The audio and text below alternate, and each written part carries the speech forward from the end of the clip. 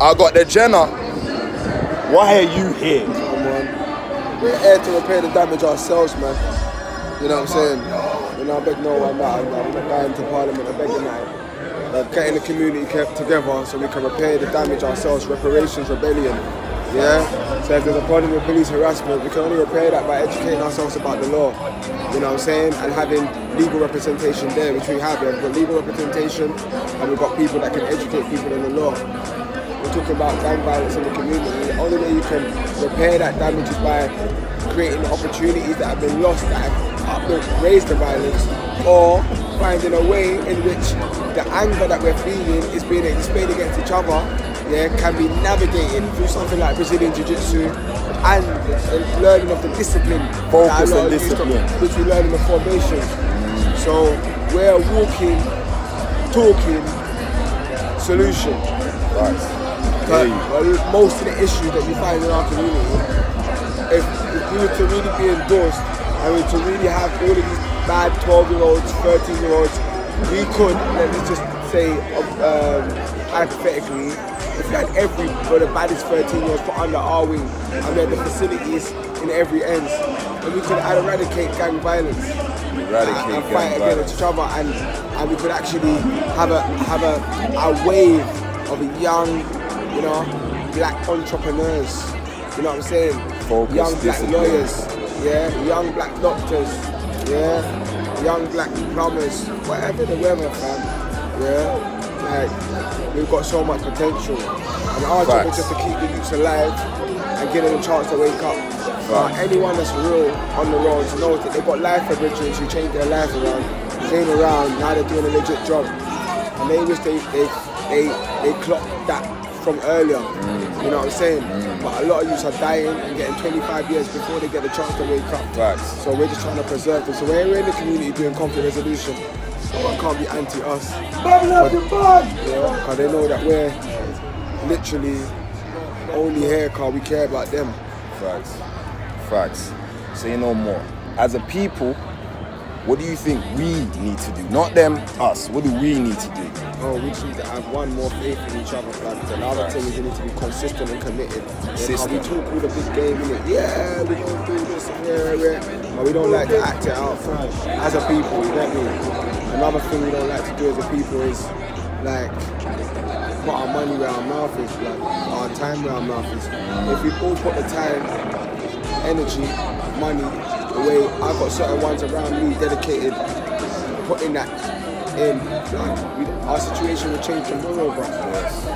You get me? Yes. But what they do is they keep us with that self-doubt. So they keep us saying that we can't ever unite, or we can't ever, so like we can't ever beat them. So imagine like your little brother, like he might get stronger than you, but if you mentally beating him to the point where he thinks he can't beat you, you will never even test his strength. Alright, you know what I'm saying? That's the way we're beating the same way.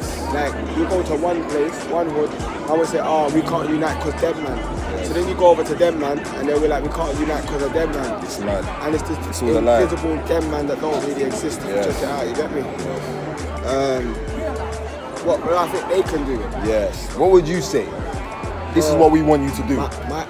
My thing is, I don't ask them for nothing. That's alright. That's my answer. I like that one. Like my thing is like, to know we're enemy within, the enemy outside can't hurt you. I blame our full position on our people. Yes. Yeah, I don't blame it on the oppressor, because the lion's gonna hunt, bro.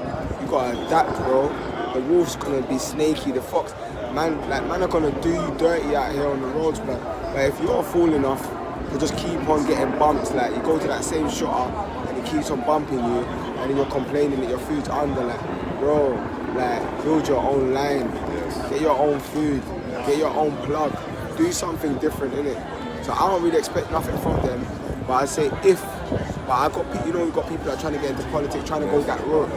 For them, I say one of the best things is what you kind of mentioned in making institutional racism illegal. So boom, that goes on to the fourth question. Man, I'm with that, man. I'm fully behind that, man. Obviously, like I said, where the system is concerned, sometimes I'm like, these men have got so much figureheads in power. I don't know how much we can internally change their team.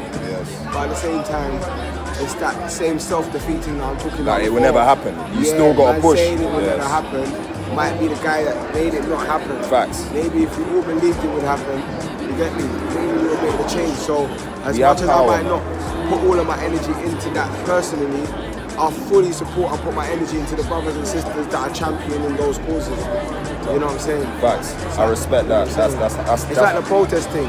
So like with man, Yeah. the protest thing. Yeah. I fully get it. You get me? But it's for man to champion the brothers and sisters That are doing it. Yes. and giving them the education. Once you do that protest, you're gonna have to organize. You're gonna have to mobilize. You're gonna have to have institutions. You're gonna have to have industries. You're gonna have something to build off the back of that. Yes. Otherwise, it is pointless. And this is the difference So between we've got this to march. champion each other no matter what we're doing. You know what I'm saying? We've got to champion each other. This is why we love this thing here, Forever Family. Organize. What we've seen today, this is one of the heads of this thing.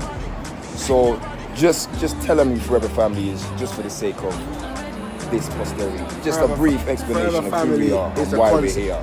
Forever Family is a concept, isn't it? There's an African proverb that said it takes a village to raise a child. We are the village. It's that simple, man. Facts. You know what I'm saying? We are the village and we are Forever Family. Facts. Raspect, fire bingy, love and respect. Salute, You don't know. Big things. This thing was made from me.